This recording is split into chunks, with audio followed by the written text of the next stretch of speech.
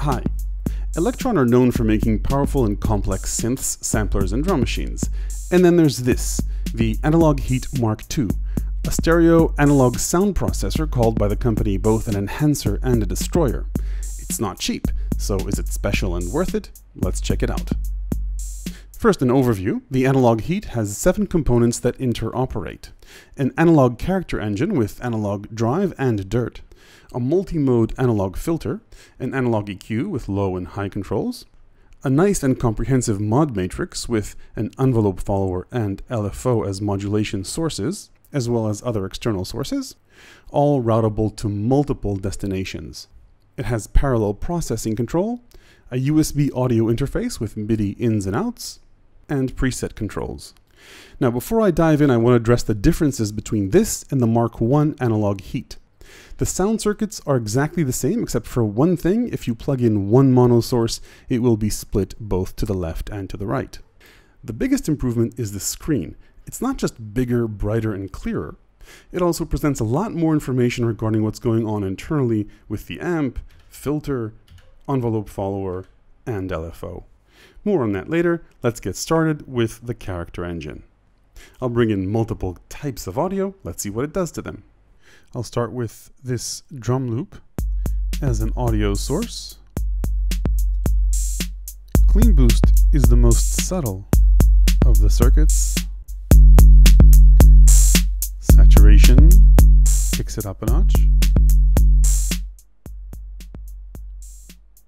Elektron calls this tape saturation.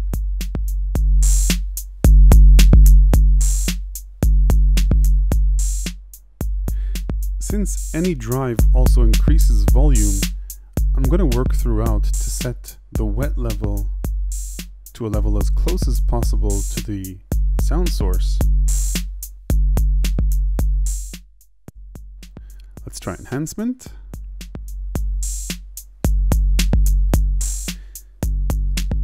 It's really hard to describe audio with words, so I'll talk as little as possible. Elektron calls enhancement a tube-like glow. Mid-drive does just that.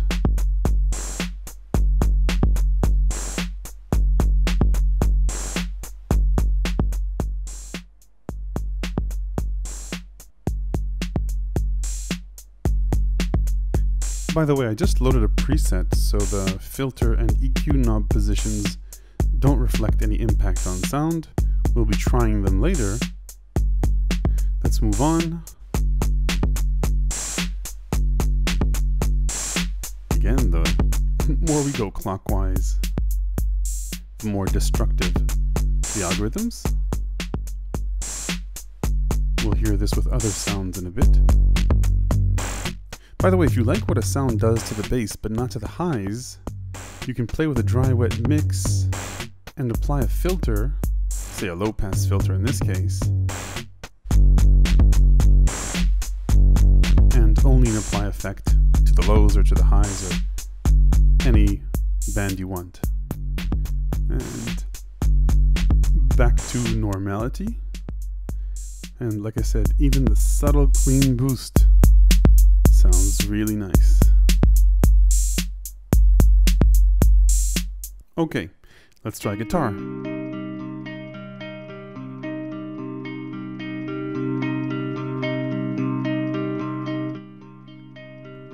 I'm not going to talk a lot. There's an index on the left if you want to skip ahead. Let's check out the circuits on this guitar.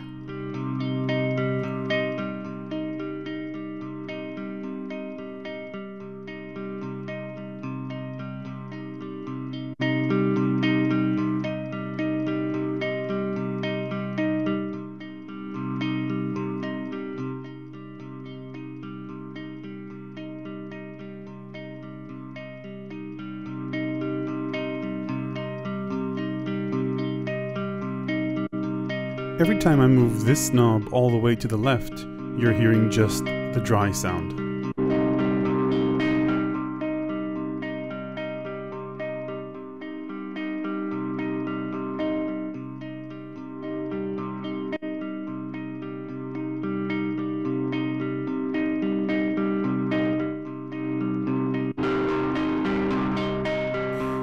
the amount of drive clearly has an impact on the character circuit.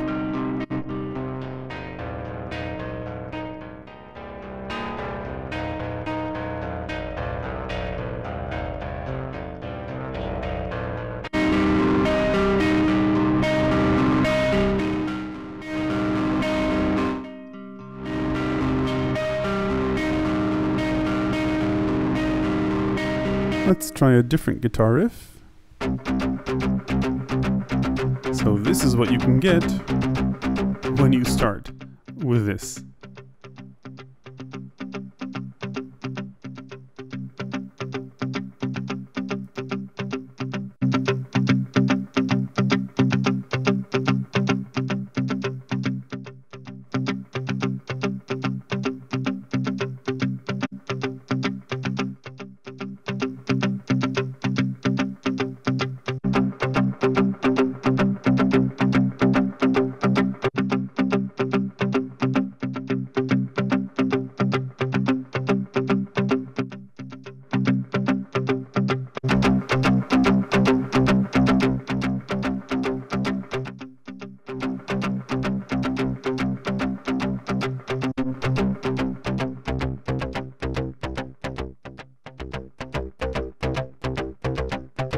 Now, in addition to drive, there's also a dirt parameter, which is gain into the filter. Yeah, the last thing you want to do here is keep it clean.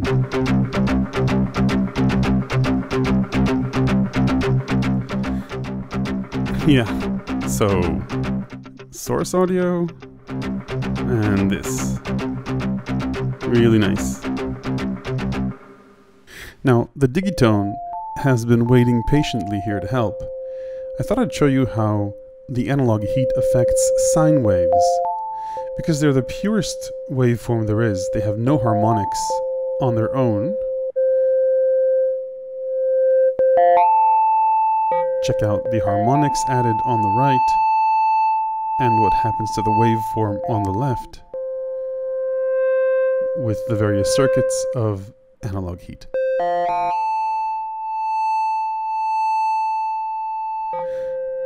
Since any sound can be described as a bunch of sine waves at different levels,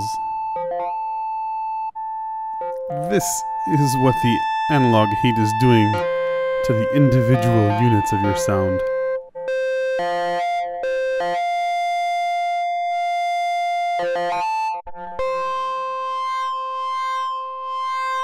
It's not Digitone, it's Digitar.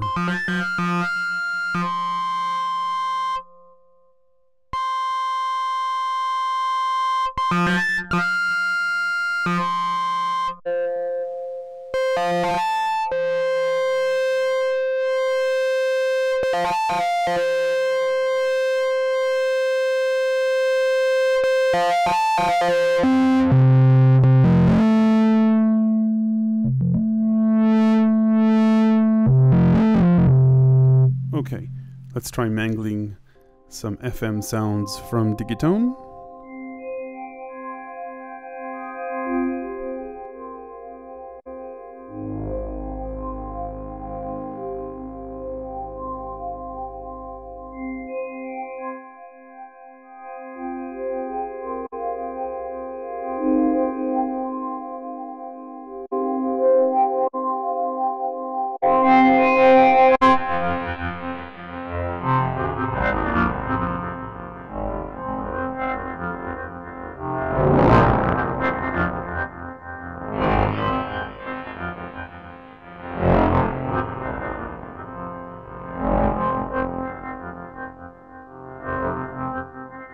Okay, so that was the character section. Let's move on to the filter.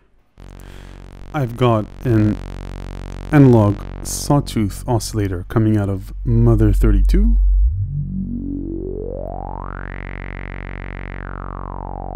And the analog filter sounds like one. You will need headphones or good speakers to appreciate this. But the bass here is phenomenal.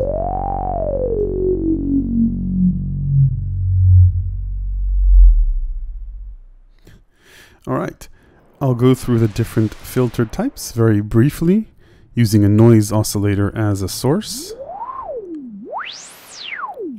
Low pass 12 dB per octave, 6 dB per octave,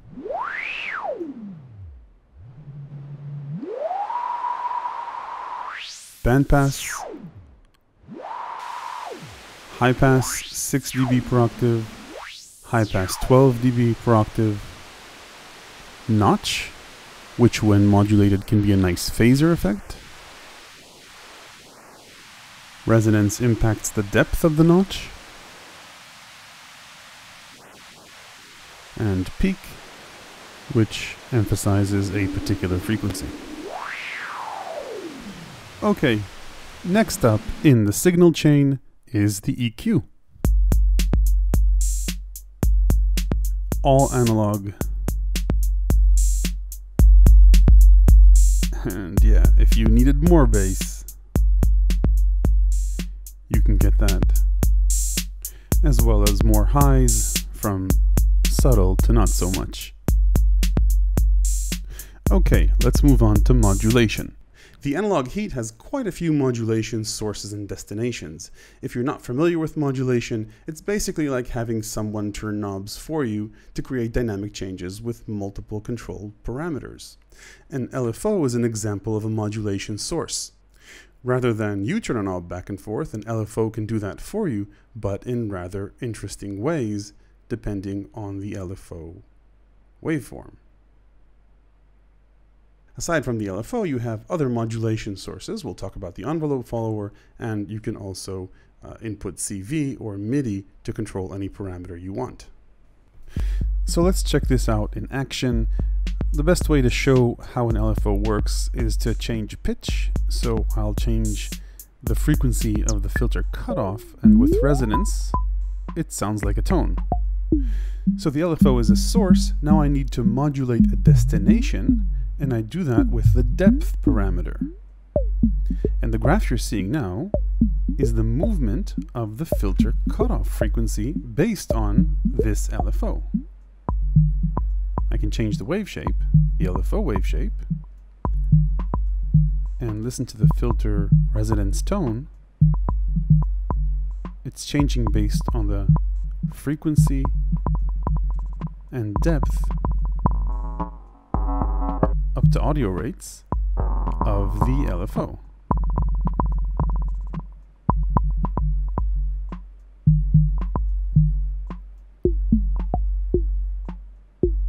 Different shapes, let's go through them quickly.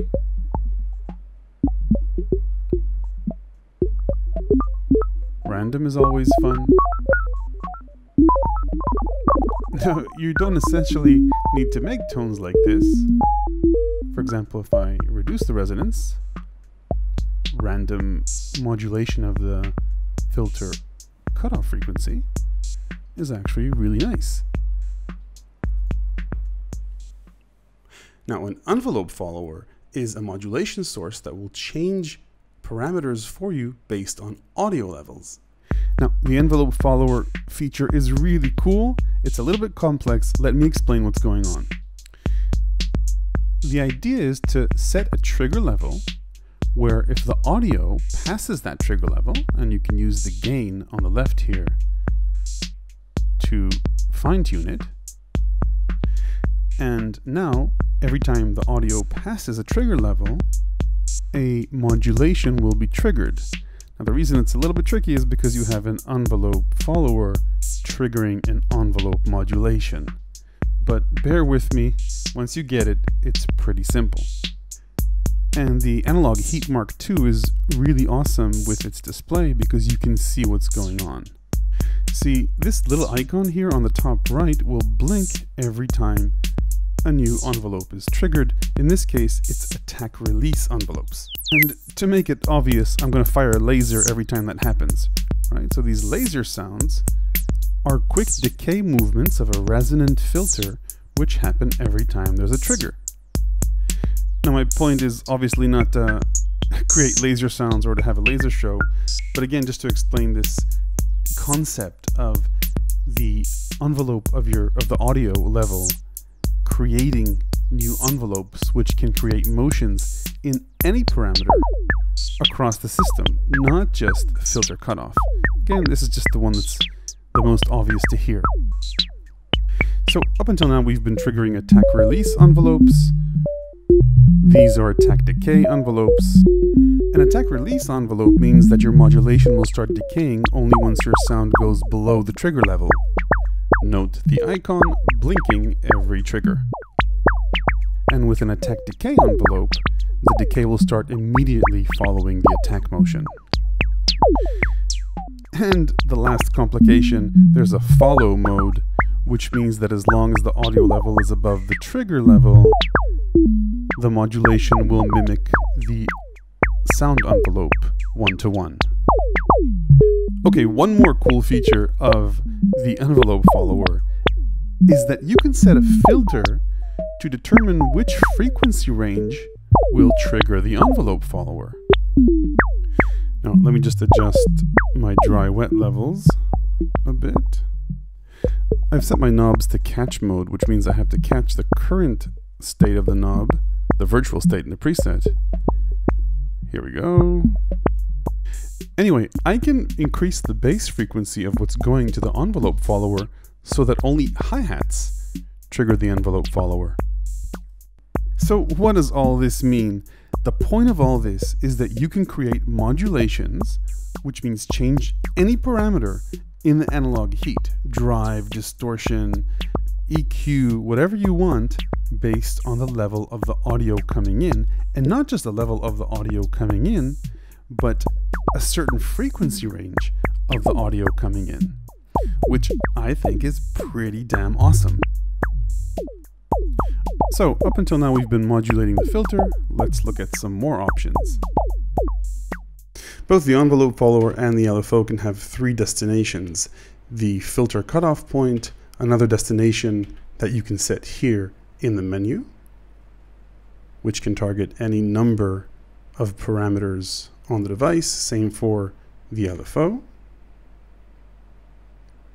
And then there's a mod matrix that gives you access to a third parameter, one for the envelope and another for the LFO. And as I mentioned before, control voltage and expression pedals can be modulation sources as well. So I can't cover all the features of the Analog Heat, but one more that I wanted to mention is the frequency panning feature. Now the idea here is that we're going to be panning the filter sweep from right to left in stereo. So obviously you need speakers or headphones for this. And as you can see, there's a really nice onboard display which shows you exactly what's going on.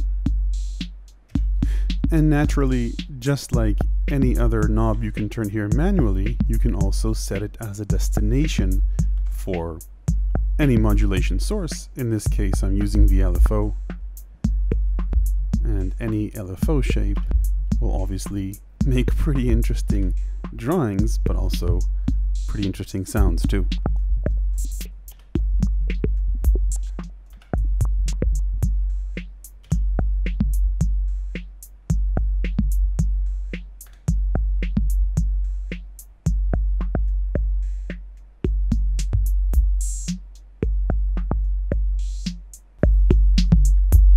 Another important component of the Analog Heat's sound design tools is its parallel processing control. Now, that's just a fancy name for this section. Usually effects only have a dry-wet control.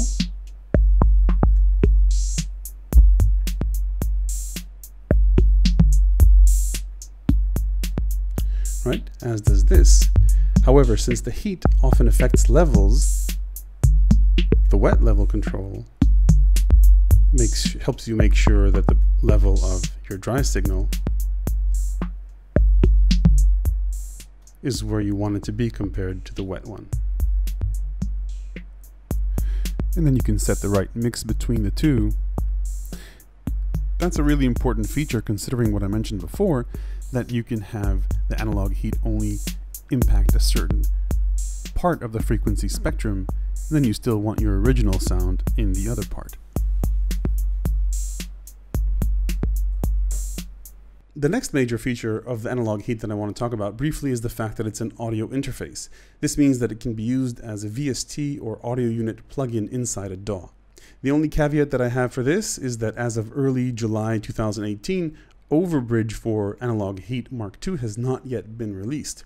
If you want to see my review of that, hit subscribe and ring the YouTube notification bell, and I'll cover that when it comes out. The final feature that I want to talk about is presets. You can save all your knob positions, modulations in presets that you can name, and then very quickly page between them.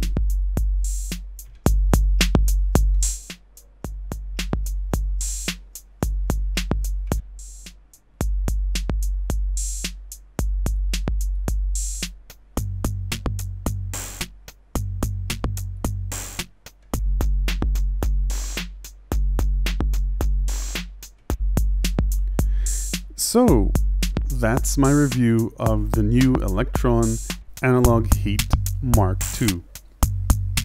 Will it make your sound better? Yep, pretty much. Will it let you destroy it? That too. Do I recommend it? Yes. Should you buy it? Hopefully I've shown you enough to make the decision if the price, which isn't cheap, is worth it for you. I hope this review was helpful. If so, hit the like button. If you have any questions, hit me up in the comment section below. Subscribe if you want to see more reviews like this. Thanks for watching.